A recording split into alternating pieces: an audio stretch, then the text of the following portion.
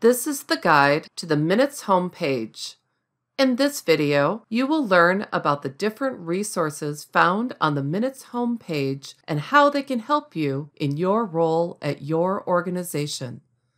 If you are a new Minutes user, we recommend that you watch the other videos on using Minutes located on our Minnesota Healthcare Program or MHCP provider training page. We will start on the Minutes login screen and enter our username and password to log into our account. Now that we have logged into our Minutes account, let's review the different sections of the home screen. The Minutes Home logo is located at the center top of every screen. When working in Minutes, we can click on this image at any time to return to the home page. At the top left of the screen is our username and the Logout button. Underneath our username is a panel containing several links. The first item is a link to open our mailbox. This is where we receive information and announcements for our provider type, such as remittance advices, authorizations, service authorization letters, and other files. For information on how to access the Minutes mailbox, please refer to the Using the Minutes Mailbox video, which is found on the MHCP provider training page. Under Mailbox is a header titled Minutes. Under this header is a list of links. We would use the Eligibility Request link to look up subscriber eligibility coverage and receive an eligibility response. Some services covered under MHCP require prior authorization. We can create and submit a request for authorization using the Authorization Request link. The Submit Transactions link allows us to submit and view the history for an X12 production batch, an X12 test batch, and other items, such as affiliation data and supplemental payment transactions. Submit DDE Claims is where we begin the submission process when billing MHCP. The Request Claim Status link opens the new Minutes Request Claim Status Response page. This allows us to check the status, copy, replace, and void all claims submitted through Minutes. We may have additional links below the Minutes header, such as the Minnesota Provider Screening and Enrollment Portal. These links are dependent on our provider type, services we provide, or access status. The remaining links at the bottom of the left navigation panel are User Administration, User Guides, and Last Check. Clicking the User Administration link will open a screen displaying two tabs. The first tab is titled Search User and is used to modify an existing user account.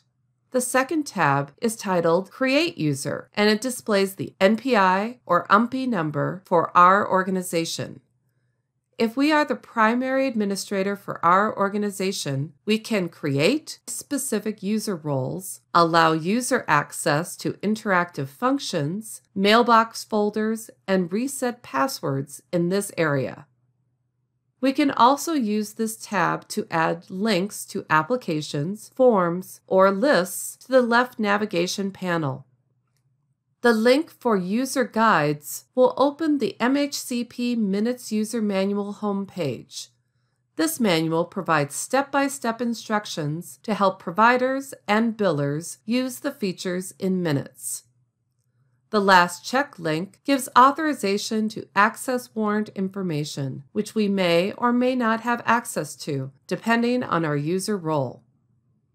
If we need access to various features in Minutes, we contact our primary administrator to have them added to our account.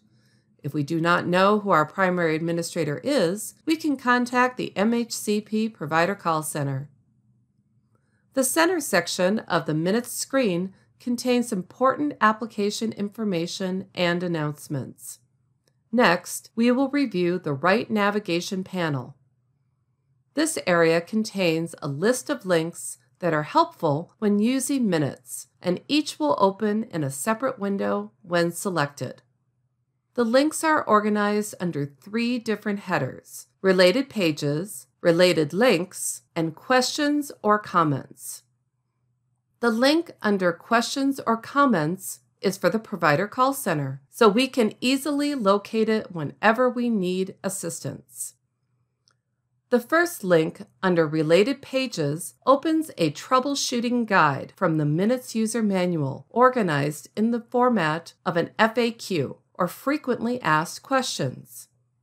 This FAQ explains errors and other issues that we may encounter when using Minutes.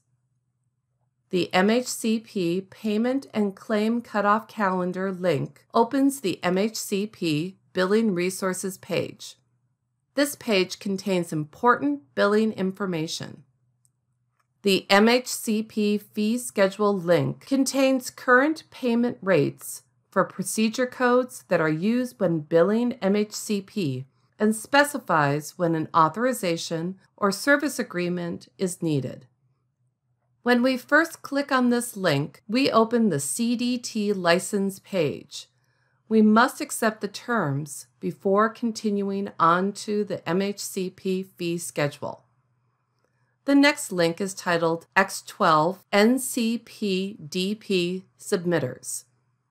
This link opens the 5010/D.0 compliance page on the DHS public website. We would use these resources when submitting MHCP claims for 5010X12 and National Council for Prescription Drug Programs D.0 transactions. Provider Updates page includes news and resources for enrolled MHCP providers. Provider Website opens the Minnesota Healthcare Programs Providers Policies and Procedures page. The link titled Sign Up for Email List opens a page where we can sign up to receive email notifications on topics of our choosing. The last link in this section is titled Test Region. X12/NCPDP batch submitters must submit their 5010 transactions through the test region for syntax acknowledgement before MHCP allows submission of these transactions in production.